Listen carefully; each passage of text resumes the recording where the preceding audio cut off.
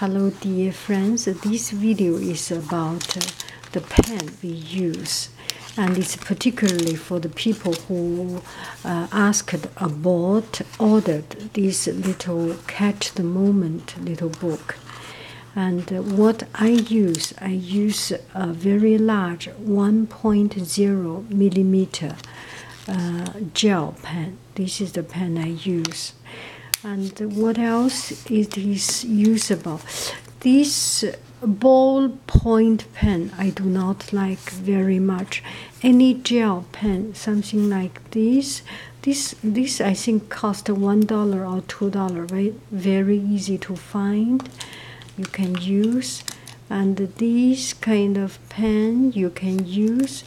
And I'm not talking about this fancy calligraphy pen.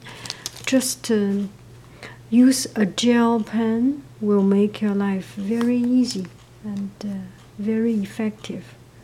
Okay, so here are some sample of these pens, and they are all good. Try to avoid ballpoint pen. I do not know why I discriminated.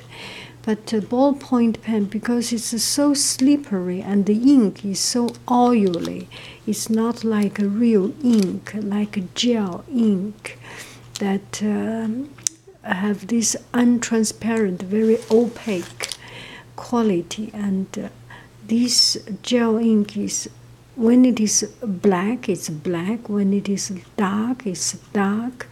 It has a much dense color and more interesting color, and choose the wider, the broad nib,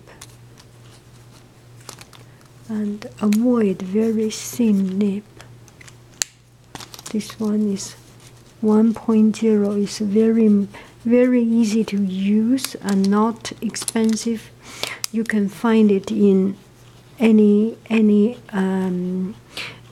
shop, actually, in Safeway, in grocery shop, in Walmart, in discount shop.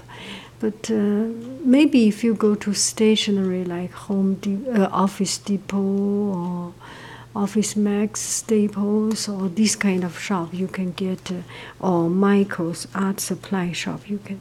Yeah, actually, it's Office Max, Office Depot, Staples, this kind of shop has more, you will find it more comfortable to find this writing supply. Okay. So if you ordered this book, I suggest you use this kind of gel pen. This one is $3, $4, $3 or $4 each, and this one I think $2. They are equally fine. They are all good. And well, if you like something fancy, spend a little bit more money. I like to spend $1 or $2 more. Make me feel the size, the shape, the appearance looks good. I like it, so that I cherish it. I cherish everything, but when it is pretty, I like it. It makes me happy. Okay, thank you very much. Thank you for your time.